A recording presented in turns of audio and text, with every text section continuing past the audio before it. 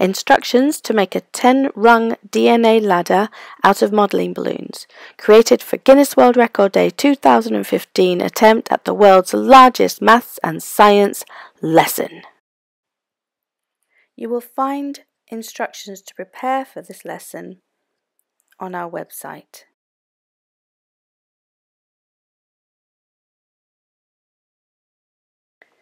Every learner takes a balloon from container 1. Work in teams of 2. Every team pick one white balloon and one coloured balloon. Every learner should now be holding a balloon, and each team of 2 will have one white balloon and one coloured balloon. Push air to one end of the balloon, place fingers 2 centimeters from the end and squeeze to form a 2 centimeter sphere, a join bubble. Hold the twist or it will pop out. Everyone should have a join bubble at the far top of their balloon and a small uninflated tail at the other end of their balloon. Some balloons might have the bubble at the wobbly end and the other end is very tight, it will pop. So all you have to do is let the bubble go, turn it around, squeeze to the other end, make your 2 centimeter join bubble and hold the twist. Twist the 2 join bubbles together. You now have a nucleotide with one backbone and one base molecule. Continue making nucleotides until container 1 is empty. You should now have 20 pairs. Leave the contents in container 2. They are your spares. When all the nucleotides are made, teams with yellow nucleotides find a team with a blue nucleotide, and teams with red nucleotides find a team with a green nucleotide.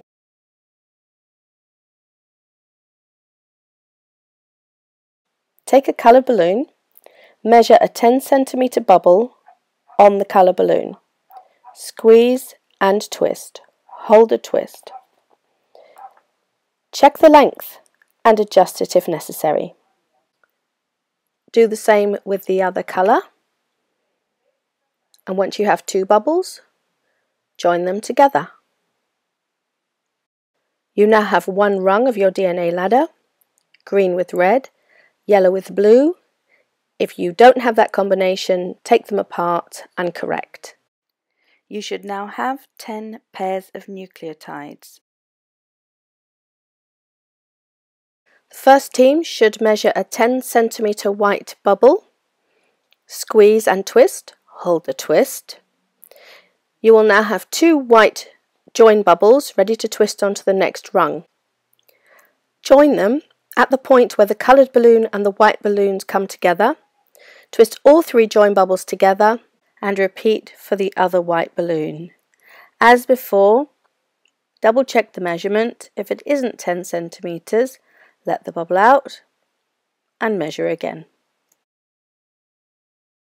Attach the white bubble join onto the white and coloured bubble join at the base of the V, so again you have 3 bubble joins connected.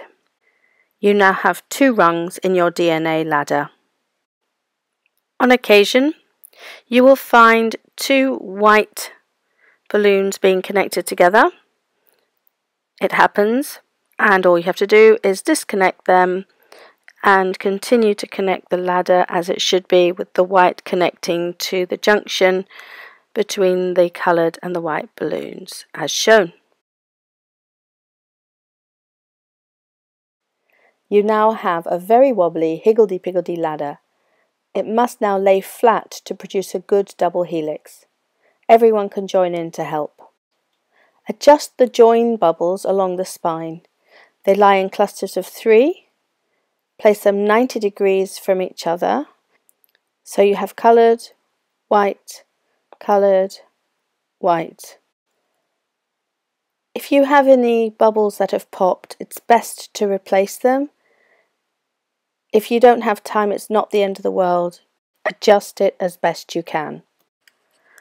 Once you've adjusted all the bubbles along the backbone, Turn it around and concentrate on the central bubbles where the colour bubbles join. So they are opposite each other on either side of the 10 centimetre bubbles. Preferably have the top join bubble match the colour of the left-hand 10 centimetre bubble to provide a great final effect.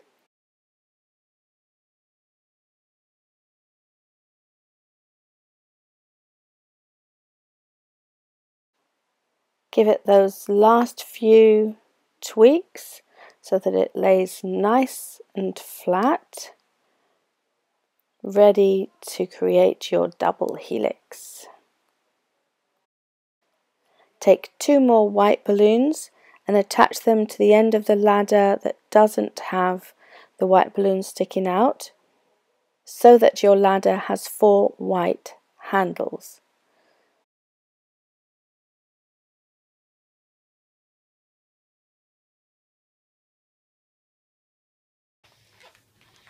Hold on to it, and let it go. Now Leon, twist it. You twist it round. Right, do you want to join it up with this one that I've twisted? To help work with Mummy. And how old is Leon? You're going to struggle to hold it. Mummy even struggles to do that. Well, hey! 2 learners should hold the white handles of the ladder, measure the distance between the learners, and make some final adjustments. Have the first learner rotate the ladder by 180 degrees clockwise and hold it. Both learners should move closer together as the ladder twists. Measure the distance between them. Then have the second learner rotate the ladder by 180 degrees clockwise and hold it. Again, both learners should move closer together as the ladder twists. What is the distance now? You have to judge what looks right. You have now rotated the ladder by 360 degrees and made a double helix 10-rung DNA ladder.